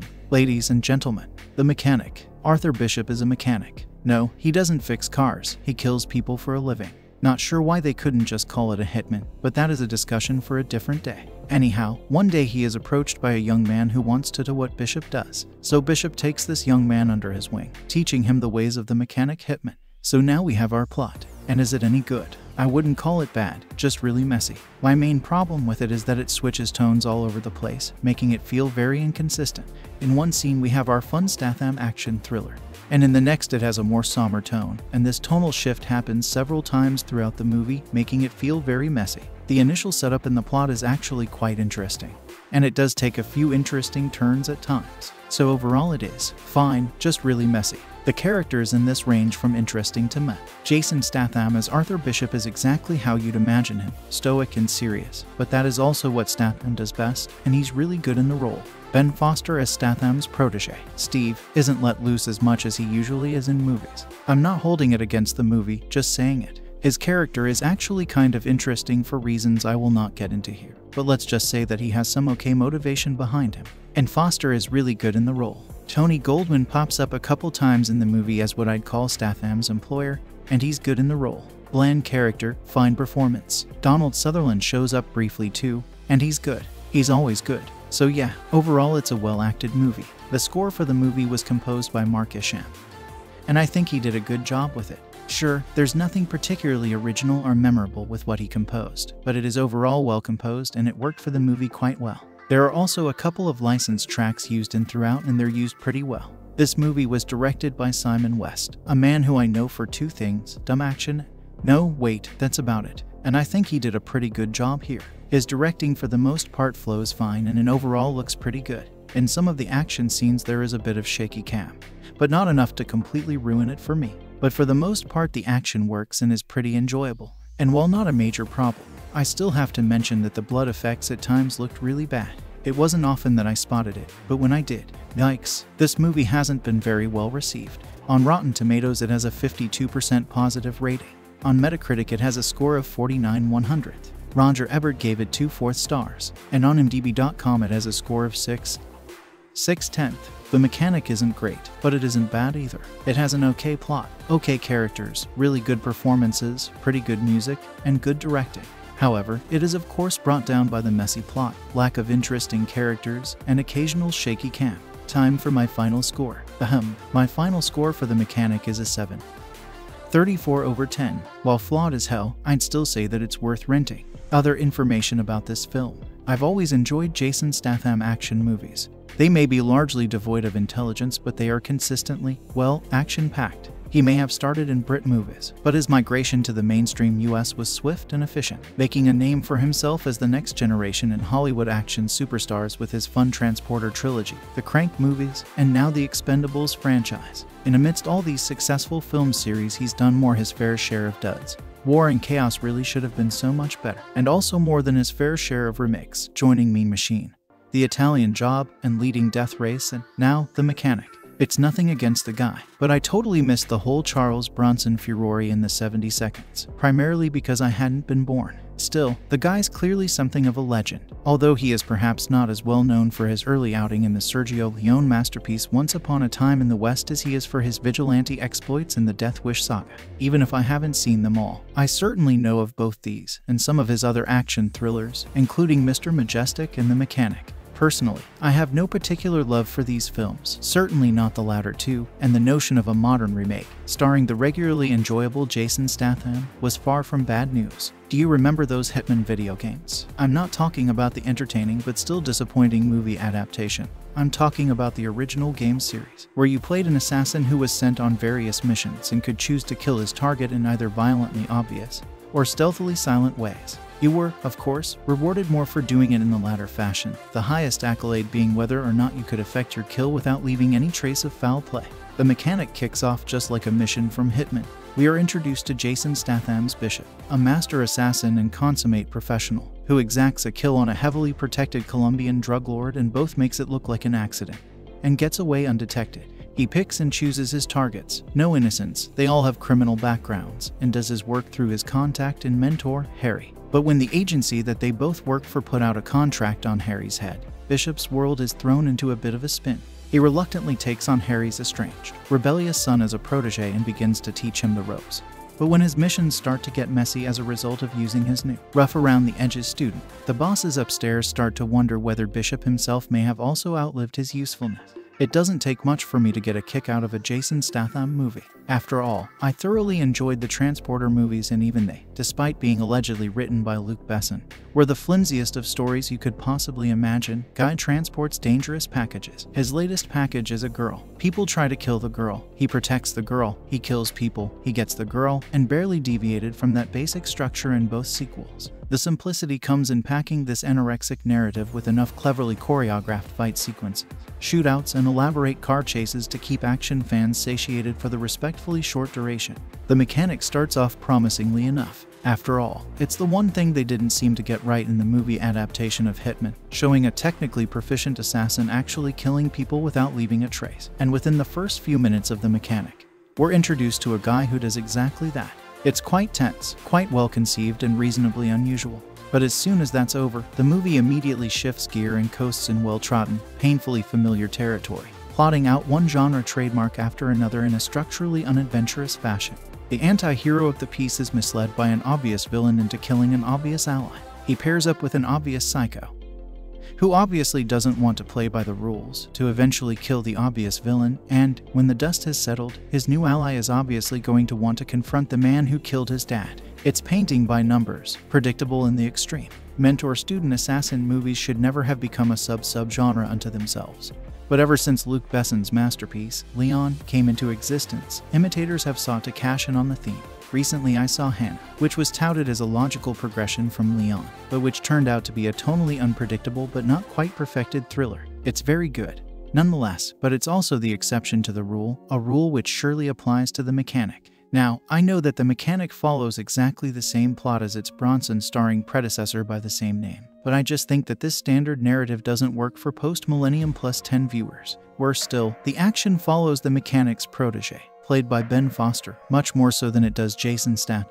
A frustrating fact when you consider that all most Statham fans wanted to do was watch the action man kick ass on a regular basis. It's kind of like reading a book written by your favorite author and finding out that he's the attached name on the story, and that it was actually written by someone else using his characters and basic ideas. Foster, who has made a name for himself playing some fairly grungy, offbeat roles, unafraid of being the weasel-like bad guy, in everything from Hostage to 310 to Yuma, from the restrained Punisher adaptation to the disappointing Event Horizon Light Pandora. I've got no problem with the guy. He's quite a good psychotic lead henchman, but seeing him actively take the reins in missions that we wanted to see Jason Statham carry out is just not as satisfying. A little less screen time, or a little better character development between the two may have made a big difference. Statham is generally a very reliable action superstar, and has enough charisma and steely grit to stand tall with the best of them. But there's no reason for him to be taking a backseat here, nor is there any reason for him to be so irritatingly monosyllabic. He's neither old enough to want to retire, nor does he seem like the kind of guy who wants a partner. He has loner written all over his face, and is best seen cornered in a workshop, or the like, by a dozen guys with swords and wrenches. Here the best shootout is carried out by his protege, sitting on a sofa, no less, and the best fight is again between the protege and a big beast of a guy, and both of which we would have preferred to see done by Statham. And then there's the ending. I didn't see that coming. No, sorry, I don't mean that it was a surprise. There wasn't any surprise. I knew exactly what was going to happen. What I mean is that I didn't expect the ending to end so abruptly. It looked like one of the easiest jobs the mechanic has ever had, and left me feeling thoroughly unsatisfied. Just shoot a few people, crash a car, and shoot a few more people. Job done. As stated, the niche angle that they are going for in the mechanic really is quite ill-advised. It may well look good on paper, the concept of an assassin training up a protege to become like him, but it's been done so many times now, and in so many relatively novel and interesting ways, that the by-the-numbers approach of this film just does not reward modern audiences. It's not even a Transporter movie's worth of enjoyment. Still, I'm being critical because I expected more. Well, not much more, but definitely more than this, and I'm sure action fans will find this a cut above your standard DTV-B movie. It's just that this is not DTV, so we deserve better. And it's certainly not what Statham should be doing right now either. An Expendables sequel, a Crank sequel, hell, even a fourth Transporter movie would be a welcome relief in comparison. Thankfully, his upcoming The Killer Elite, opposite Clive Owen, and supported by Robert De Niro, bodes well and remains eagerly anticipated. In the meantime, Statham completists, and action aficionados will find it hard to resist checking this out, but should set their expectations low to avoid too much disappointment. A darker take on the material, which didn't pander to the notion that the lead, despite killing people for a living, has to be a good guy at heart, and which explored in greater depth the relationship between mentor and protege, may have actually worked, but arguably Statham's too young for that kind of role, and would have better suited a solo narrative, more tailored for his ass-kicking abilities. Unfortunately, instead, all we get is a film with two pretty insipid, shallow leads, neither of whom we are rooting for, neither of whom we even care about. Flawed, occasionally meandering, predictable and far from satisfying, The Mechanic is fairly throwaway, watch-once material, the kind of production you would expect from a straight-to-DVD Wesley Snipes, only with a bigger budget and a more professional style. What you need to know. The Mechanic is a remake of a 1972 Charles Bronson pop boiler. The Mechanic has one true friend and mentor, whom he is hired to kill because the mentor is accused of financially double-crossing his criminal associates. The Mechanic tries to warn his mentor, then is double-crossed when the other bad guys kill the mentor anyway.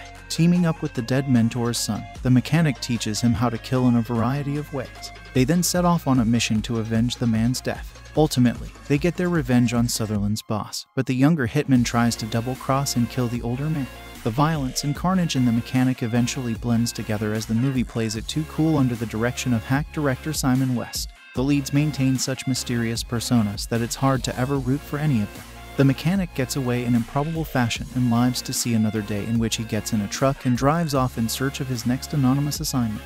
There are little if any redeeming qualities to this aloof, overly violent nihilistic movie. Content: utterly nihilistic. Humanist action film shows little if any regard for human life, as it follows a hitman known as the Mechanic on jobs in a quest for revenge in the murder of his mentor. At least 29 obscenities and profanities. Very strong non-stop. Violent mayhem includes a murder by drowning, multiple hand-to-hand fistfights in which much property is destroyed, fighting men's heads are smashed through glass doors and windows, multiple gunfights in which innocent bystanders are at risk, highly destructive car chases including a scene in which a truck smashes through the back of an entire city bus filled with people, with the main lead falling out unscathed, massive explosions that destroy cars and the property of innocent bystanders. Very strong sexual content includes both male leads hire female escorts for sex that is portrayed graphically with explicit nudity, and the men then toss cash on the table as they walk out coldly. Upper female nudity and upper male nudity, alcohol use, smoking, and older lead teaches the younger male his killing techniques, betrayal, deception, and no remorse. More detail: The Mechanic is an utterly nihilistic action film that is a remake of a 1972 Charles Bronson pop boiler, with Jason Statham of the Transporter fame stepping into the taciturn late actor's shoes as a hitman who finds endless inventive ways to kill people with ruthless efficiency. The Mechanic has one true friend and mentor, whom he is hired to kill because the mentor is accused of financially double-crossing his criminal associates. The Mechanic tries to warn his mentor of his impending murder, then is double-crossed by the fact that other bad guys kill the mentor anyway. Teaming up with the dead mentor's son, the Mechanic teaches him how to kill in a variety of ways, and the two set off on a mission to avenge the man's death. The resulting carnage and violence eventually blends together as the movie plays it too cool under the direction of hack director Simon West, and the fact that the leads maintain such mysterious personas means it's hard to ever root for any of them. Ultimately, they get their revenge on Sutherland's boss, but the younger hitman tries to double-cross and kill the older, with each one finally attempting to murder each other with massive explosives. The Mechanic gets away in improbable fashion and lives to see another day in which he gets in a truck and drives off in search of his next anonymous assignment. The Mechanic takes a tired genre and, without breaking new ground, creates a festive and entertaining film fueled by non-stop action and a great role by the ever-reliable Ben Foster. Simon West directs this hitman film based on the original 1972 Charles Bronson actioner of the same name, with Jason Statham filling the role of Bronson while Foster fills the role of Jan Michael Vincent. Brutal violence and unexpected humor keep the proceedings from feeling too rehashed, and an undercurrent of revenge never bogs down the streamlined plot that propels the movie forward. This is an action film that knows to play within the set boundaries of what an audience wants, and does so unblinkingly within the 92-minute runtime. Hit the jump for my full review of The Mechanic. Arthur Bishop is a mechanic, otherwise known as a hitman. He takes a certain pride in his offing of thugs, drug dealers, and other scum of the earth in inventive ways. Otherwise, Arthur lives a simple, quiet existence in his off time, classical music played on vinyl, and a Project Jaguar are his fallbacks. When his mentor and only friend, Harry McKenna, is targeted for the next assignment, Arthur is forced to make decisions that are less than automatic. An unlikely bond begins to form between Arthur and Harry's only son, Steve, and the two set off on a path that will lead them straight to those truly responsible. West hasn't made a hit in a while since he broke onto the scene with his directorial debut Con Air. However, he is back with a film that is unapologetic about its violence yet still light. Penned by Richard Wenk and Louis John Carlino, The Mechanic feels like a muscle car covered in an inch of grime and dirt. You know the film is well funded, yet there is a gritty exterior that keeps things from feeling too generic. Although I can't attest to how similar the two are because I missed the original, one might assume that's where that quality comes from. Statham does what he is known for, dry and unemotional. He plays the role straight as an arrow. Arthur is level-headed and precise, on and off the job. He gets the job done without a trace, and the killing of all of these people never seems to wear on him. While Statham may be the main star, it is Foster that truly shines as the troubled son. When Arthur takes Steve under his wing, they are initially distant but form a quick rapport in taking down a common enemy. However, Steve is reckless, wild, and trying to fight back his sorrows. This makes for a sloppy partner at times. But imperfect characters are often the most interesting, and Steve is no exception. Humor comes from off-the-wall situations at times, even in the middle of brutal action. When Arthur is helping Steve on his first job, the plan is to utilize roofies, and Steve jokes, "You want me to kill him, not rape him, right?" A fight between Steve and his first job lays waste to a well-furnished home and leaves a bloody mess in its wake. Shelves, glass tables, and refrigerators are demolished in often inventive ways as Steve's target relentlessly pursues him. One scene where Steve gets the best of three enemies left the audience in an uproar of laughter. That's the type of fun you can expect. Violence can be disdainful in the wrong light, but The Mechanic has enough levity for most to laugh about. For some, that violence will be too brutal to enjoy. The humor comes from comically violent situations or vulgar language, and will obviously miss on a certain demographic. However, walking into an R-rated assassin film that stars Jason Statham comes with a certain expectation. You either are on board or you aren't. Even I was skeptical coming into the film and consider myself a fan of the action genre in general. Happily, The Mechanic turned into a pleasant surprise. Despite that, the film has its share of flaws. Arthur's initial unflinching trust in the company that hires him is troublesome. He clearly does his own research, but failed to thoroughly investigate the kill that sets everything in motion. Harry tries to find some humanity in Arthur, but he seems mostly immune to it. Some violence goes beyond the realm of fun, and it is confusing whether the crew is trying to send a message that not all death is a funny matter. Wrapping it in a bloody and fun action film seems like an odd concoction if that was the goal. The Mechanic's brutal action and humor will be a welcome delight or a severe flaw.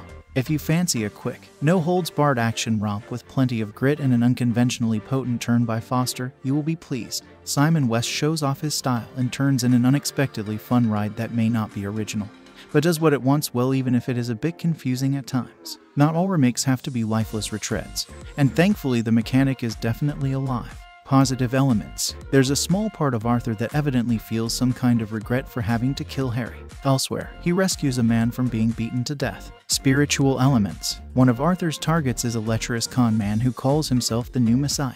The man says he is touched by God and has the Spirit's work to do. Steve asks Arthur if he ever gives his victims time to make their peace. Arthur replies, "There is no peace." Sexual content. As Arthur has sex with a female acquaintance, the camera lingers on the act and their fully naked forms. The camera ogles this woman's form at other times, too, when she's dressed in as much as tight jeans and a low-cut top, and as little as panties and an open shirt. Other women wear a variety of form-fitting and low-cut outfits. Arthur strips out of a wetsuit. One of Arthur's victims is posed to look like he accidentally strangled himself during autoerotic asphyxiation. Arthur leaves an online porn movie playing, and the camera zooms in as two naked women caress and lick each other's breasts. A badly beaten Steve is approached in a bar by a girl who says, "I wish someone would hurt me like that." The scene then quickly flashes to the two finishing an apparently rough bout of sex up against a back alley wall. Violent content. From the opening minutes when an innocent is beaten with a rifle stock to the movie closing explosive eruptions, The Mechanic tinkers with scene after scene of bone crunches and blood spatters. We see Arthur efficiently strangle a man to death, shoot a guy in the chest, blow out the brains of several others, jam a spy camera cable down somebody's throat and smash someone else through a bus window, timed so that his victim lands perfectly to splatter his brains across an oncoming car's headlight. And those are the neat and orderly kills. Most of Steve's jobs are sloppier. When he tries to mimic Arthur's choking technique on a 6'7" 300-pound giant of a man, for example, the resulting battle smashes windows, furniture, and kitchen appliances. Slashed and battered himself, Steve leaves blood splashed on seemingly every available surface as he stabs and brutally hacks at the man with any number of sharp objects. Other violent encounters include a man being kicked in the face until bones splinter and gouges gush. A fellow is burst like a balloon by a garbage truck forklift. The camera examines a picture of a dismembered corpse. A bleeding man crawls out of a car wreck only to be viciously pureed by automatic gunfire. A man splats on the ground like a bag of bloody meat after a 20-story fall. A young girl has her hand shoved down toward a grinding garbage disposal, etc. Crude or profane language. Around 20 F words and a dozen S words. God's name is combined with DN and Jesus with the F word. Drug and alcohol content. We see Arthur and Steve drinking beer and hard liquor on several occasions, Steve to the point of inebriation. Steve and a potential victim consume large quantities of liquor and wine. People in a bar drink, of course, and Arthur leaves a bottle of scotch in the lap of a passed-out friend. Steve is a chain smoker. He also tokes marijuana on at least one occasion. A guy has a doctor hook him up to an IV drip that he then injects with a narcotic. Arthur prepares a dose of a drug for a kill. Other negative elements. Steve both glorifies and rationalizes killing with, "I've always had this anger, and now I've got a place to put it. I think I would miss it if I had to stop now." Conclusion. This is really all the mechanic is. A bestubbled Jason Statham surrounded by battered, bullet-riddled and blown-up foes. Which is to say, pretty typical Statham fare. In fact, if you were to grab clips from the actor's last, 20 movies, and watch them in random order, it would be tough to tell what painfully broken bone and what bullet to the forehead was from which film. This one's actually a remake of an old 70s Charles Bronson movie. The basic premise, a suddenly remorseful hitman mentors the son of a guy he killed, has stayed the same.